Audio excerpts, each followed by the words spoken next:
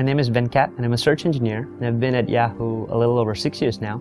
I wanted to work on the internet, and Yahoo was at the forefront of the internet and doing cool things, and we intend to keep it that way.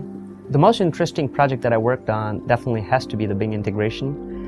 Think of it as like changing the engines of a car while it's running, which is what we did. The future of search is changing a lot. Is much beyond just 10 blue links and just core web results. It's about like trying to integrate every piece of information which is relevant to that particular user somehow into the experience and make it personal. Optimizing search is shaving milliseconds off. So I've read over 10 milliseconds. If something's slower by 10 milliseconds, that's not good enough for me. It's very challenging, at the same time very satisfying, because you feel like you touch those 400 million users every day with everything that you do. With every 10 milliseconds that you save, you feel like you put a smile on somebody's face. So.